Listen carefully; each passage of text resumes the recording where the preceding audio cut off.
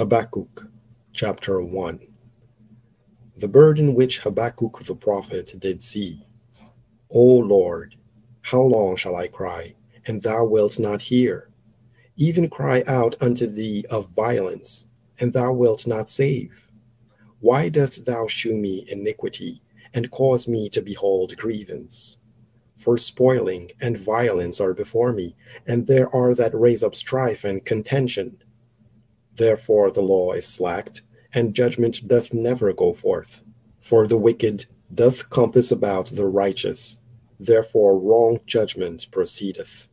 Behold ye among the heathen, and regard, and wonder marvelously. For I will work a work in your days, which ye will not believe, though it be told you.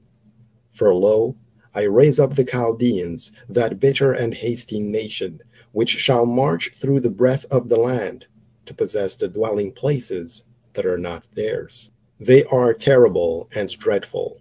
Their judgment and their dignity shall proceed of themselves. Their horses also are swifter than the leopards, and are more fierce than the evening wolves. And their horsemen shall spread themselves, and their horsemen shall come from far. They shall fly as the eagle that hasteth to eat. They shall come all for violence. Their faces shall sup up as the east wind, and they shall gather the captivity as the sand. And they shall scoff at the kings, and the princes shall be a scorn unto them.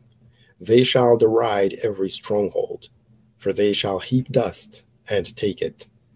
Then shall his mind change, and he shall pass over and offend, imputing this his power unto his God. Art thou not from everlasting, O Lord my God, mine Holy One? We shall not die. O Lord, thou hast ordained them for judgment, and Almighty God, thou hast established them for correction. Thou art of purer eyes than to behold evil, and canst not look on iniquity.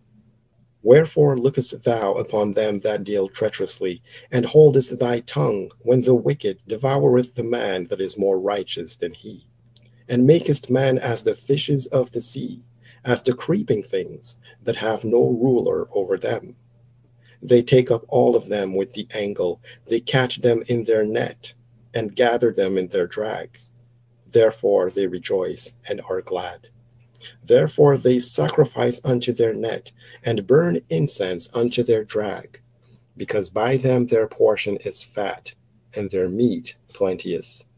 Shall they therefore empty their net, and not spare continually to slay the nations?